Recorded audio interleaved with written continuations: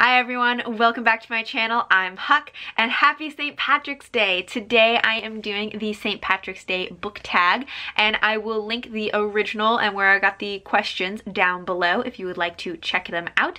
And without further ado, let's get into the questions. The first question is, End of the Rainbow, what book did you have a hard time tracking down a copy of? So for this, I have Ship of Magic by Robin Hobb and also The Mad Ship. I don't have the third book in this trilogy yet because I am still looking for it. These ones I had a hard time tracking down because I wanted specific covers. I wanted these editions specifically, although I actually wanted them both to be in mass market paperback, and as you can see, this one is actually trade paperback because it's a little taller.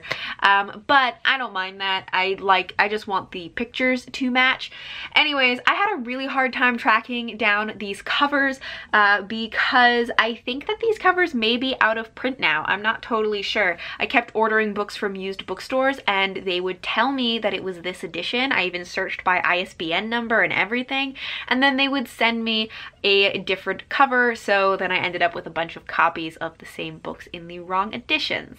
Anyways, these are ones that took me quite a while to track down and I'm still searching for the third one in this edition. The next question is, Pot of Gold, when you found that book, was it worth the quest? And you know what, I think that it was. I really like these covers. I like having books that I like to look at. I'm not the most particular about books having to have like the best covers ever, but I did definitely want to get the nice covers for this. I'm planning to read all of Robin Hobb's books, and so I will see them all, you know, lined up on a shelf, and I wanted a specific look for those books. So I do think that it was worth it to track these down. I like the way that they look and I like the way that they look together even though they're different heights.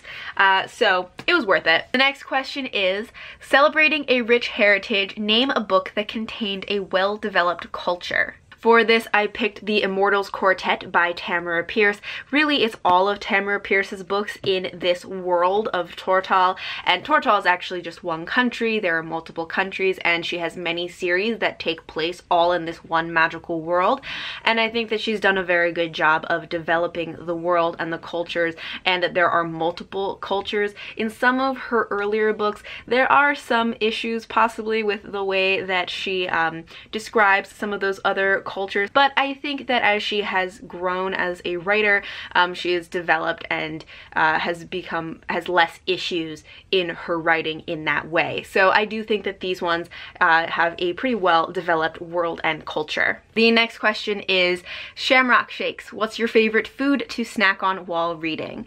And actually, I don't eat or drink while I am reading. I do not have the attention to be able to do both.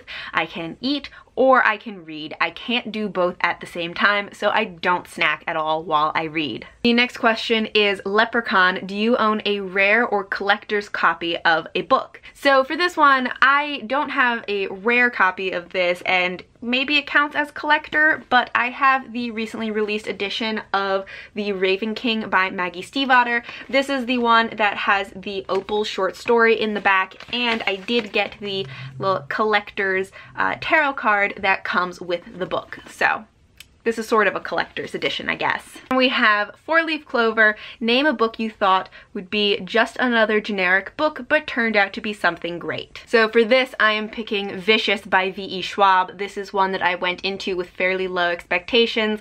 It is a book about people who figure out how to give themselves superpowers, and while I do enjoy superhero movies, I was not sure if I would like it in a book.